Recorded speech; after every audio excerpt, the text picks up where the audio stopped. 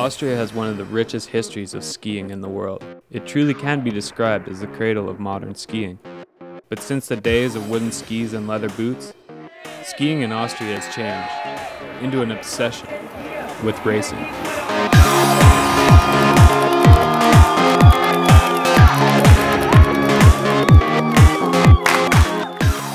Nowhere else is this more obvious than in Kitzbühel, during one of the most famous downhill ski races in the world, the Hahnenkamm.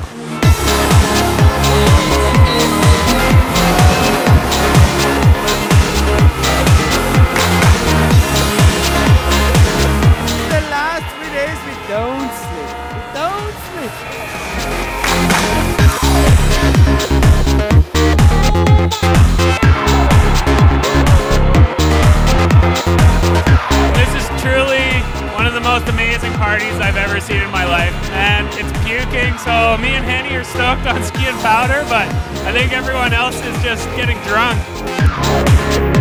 Welcome to Salomon Freeski and Hahnenkamm!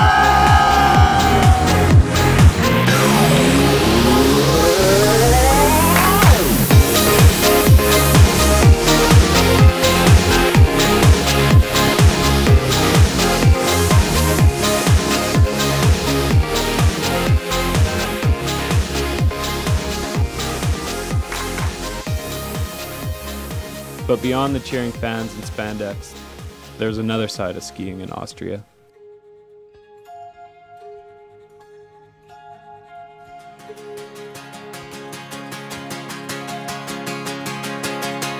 We'll drive until the gas is gone. Coming over to Europe from North America as a skier is one of the coolest experiences you'll ever have. Aside from the actual ski conditions, you get to partake in this rich history of ski culture that has been around for centuries. And over here, it's not just a day of skiing, it's a way of life. So I've gotten used to coffee sweats. It's been around for so long, and it's just amazing that people were doing what we're doing now over 100 years ago. To leave.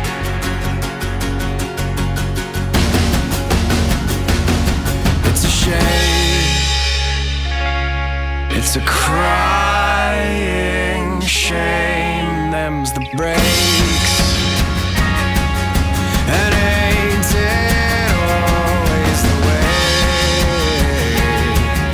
that takes you back to from where it is you came?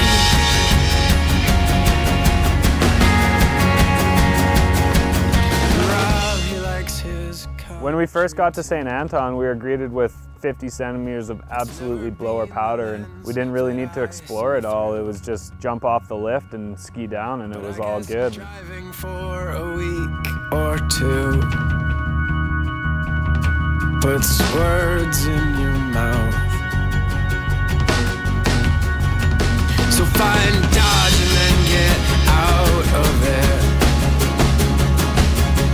It's about as country as I get.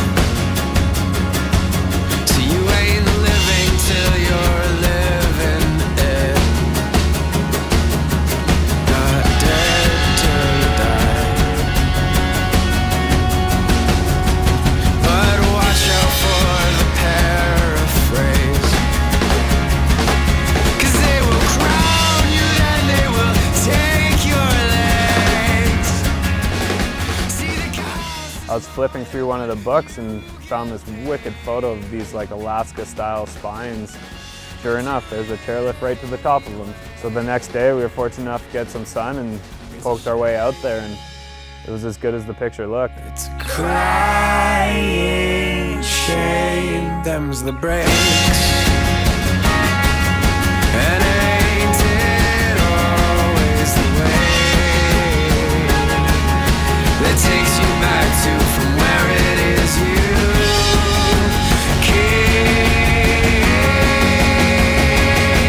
It's a shame. It's a crying shame. Them's the breaks.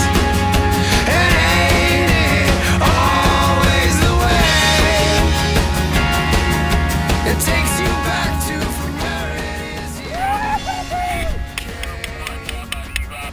After doing this trip and seeing such a broad spectrum of skiing, from the racing in Kitzbühel to the super old history of St. Anton to the new school of free skiing that we're participating in, and it's clear to me that it's still about being in nature and just loving that freedom that skiing gives you and being a part of it with other skiers.